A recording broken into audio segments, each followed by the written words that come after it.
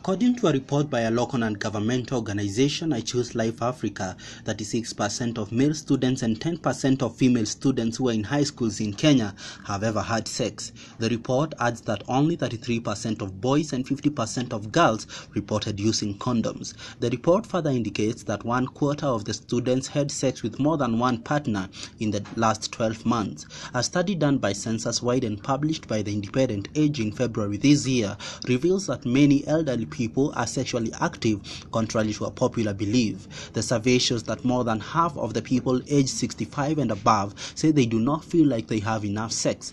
Sadly, only 41% of the people can describe at least 3 or more symptoms of a sexually transmitted disease, according to the NGO's report. Welcome to today's episode of Rare Diseases as we focus on a sexually transmitted infection called Mycoplasma Genitalium.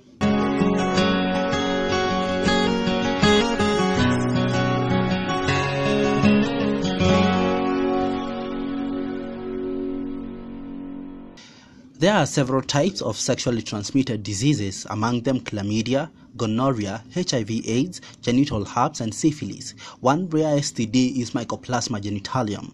It is an emerging sexually transmitted infection that is rarely spoken about or diagnosed among many. I spoke to Dr. Paul Kongo of Fandom Hospital, and he tells me more about the Mycoplasma Genitalium.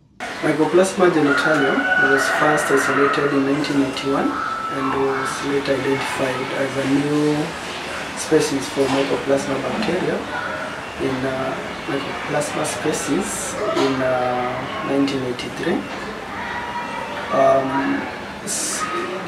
It's a bacteria that causes infection both in men and women, but it's more common in homosexuals and those people who have been treated with azithromycin tablets. Mycoplasma genitalia, also known as MG or MGen, that's what they usually call it, is a bacterial infection that's in the class that we call STIs, sexually transmitted diseases. It stays in the urinary tract and the genital organs of humans, that is people, and it is responsible for urethritis, that is inflammation of the urethra, and in women mostly is what we call pelvic inflammatory disease, PID, and cervicitis. MG is also responsible for higher prevalence of HIV in the sense that it increases the chances of you getting the disease. MGen, as Daktari calls it, is the second most prevalent STI. Despite its widespread prevalence, MGen can be difficult to diagnose and treat. As Dr. Paul affirms, the major cause of Mycoplasma genitalium is sexual encounter with an infected person. Symptoms of this infection could be non-specific and non-existent, yet when left untreated, it can cause devastating health problems including urethritis. Apparently, clinicians are less familiar with Mycoplasma genitalium than they are with other more common STIs that they have experience in treating or have learned about in a medical school. Testing for MGen can be cumbersome and time-consuming because it is a low-growing organism. Dr. Paul says there is a way into identifying MGen in a patient. The signs and symptoms are just like any other STI, but it's more like chlamydia trachomatis or Neisseria gonorrhea, what is commonly referred to as gonorrhea. The disease itself is more common than the two of them combined.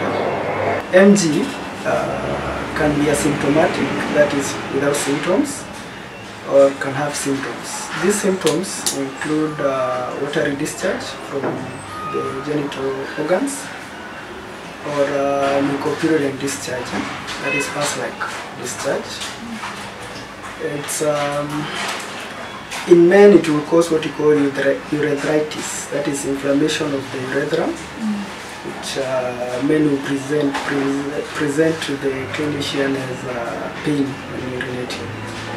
For women, it will be now the urethritis plus bleeding after sex, and it can also cause lower abdominal pains, whereby it would mean that the infection has gone up to the endometritis, what we call endometritis, that is, it has gone up to the uterus.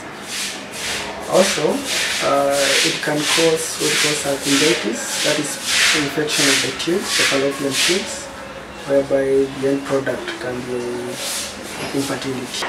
So the only way you can really know that it is Mycoplasma Genitalium is through a culture.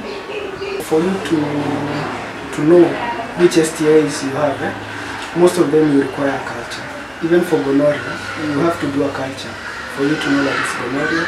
So, and that's the only way you differentiate between Mycoplasma, gonorrhea, and other STIs. Culture is a lab test that, now in the case of MG, we'll swab the genital, that will take a cotton wool, swab the area of the genitals, go to the lab, grow this bacteria, that is, give this bacteria that we have corrected, and give them food so that they grow. And once they grow, we are able to now give them drugs to kill them, and know which is the most effective drug in killing them. Then we know that this is the best drug to cure this person. Yes. Instead of trying the drugs on people, we try it in the lab first so that we are able to treat it effectively. Significant antimicrobial resistance presents a major challenge to the treatment of this infection. Because Mycoplasma genitalium lacks cell wall, antibiotics targeting the cell wall biosynthesis are ineffective against the organism. Challenges in making a diagnosis of MGen infection pose one of the most important barriers to successful treatment. That notwithstanding, Dr. Paul argues that it is easy to treat Mycoplasma genitalium. The treatment is quite simple. You just require a simple antibiotic called azithromycin, which you take 1 tablet once daily for 3 days. That's the one recommended by the WHO, and it's the first line. Alternative medication includes doxycycline, erythromycin, basically macrolides, what we call macrolides. We are good with it. To prevent further development of antimicrobial resistance in Mycoplasma genitalium, clinicians need to avoid prescribing the wrong antibiotic. However, the place of personal responsibility on the part of the individuals should not be overlooked. For those who have the disease, the first thing is to get treated, and it's quite cost effective. That is quite cheap to treat the MG, and the recurrence rate are also quite low if you observe good sexual practices. For those who don't have MG yet, the only way to prevent yourself is by practicing safe sex and by abstinence. Safe sex is by use of condoms. This is the only contraceptive that will prevent you from getting STIs. Mycoplasma genitalium is an emerging STI which, if not treated, will cause adverse health effects. It is important for individuals to constantly go for testing in medical centers and those infected to faithfully continue in their treatment schedules. You seek treatment early for any STI or anything that is suspected to be an STI, be it a UTI, and also to practice safe sex, because that's the only way that you prevent STIs and the HIV. Thank you for tuning in to today's episode. Be sure to tune in next week, same time, same station, as we explore further the common but rare diseases. My name is Kim Mwaneki, and this is Rare Diseases.